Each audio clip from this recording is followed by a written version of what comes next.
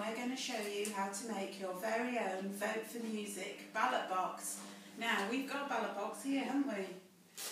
This one I used to use on tour for putting my pedals in. I acquired it at one point from a southern university, don't tell them, and it proved very useful over the years. But not everybody has a ballot box in their house, do they?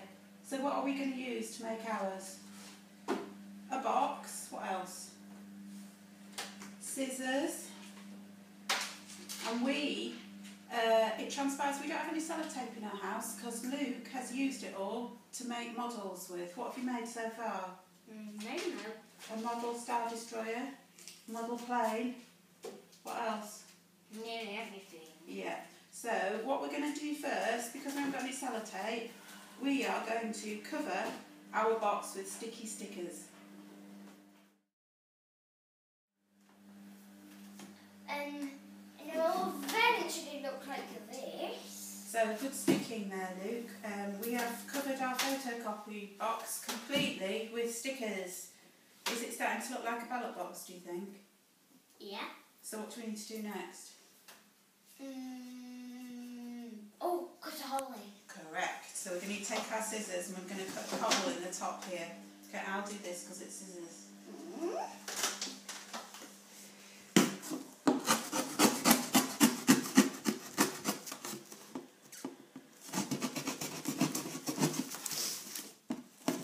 Wobbly hole this, do you think it'll do? Now, when we've cut our hole, what do we need to do next? Oh, look, it looks like a mouth. Okay? Yeah.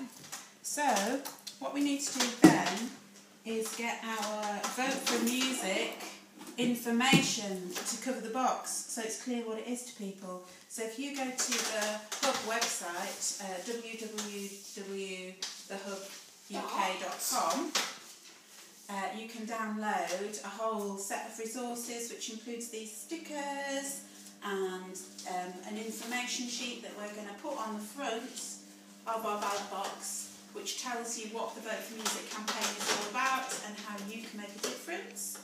And also the all-important ballot papers. So we're going to do that next, okay? Where's the sellotape? Oh, we haven't got any sellotape. Where's the stickers? Ta-da! So here is our finished ballot box. We're pretty pleased with that, aren't we?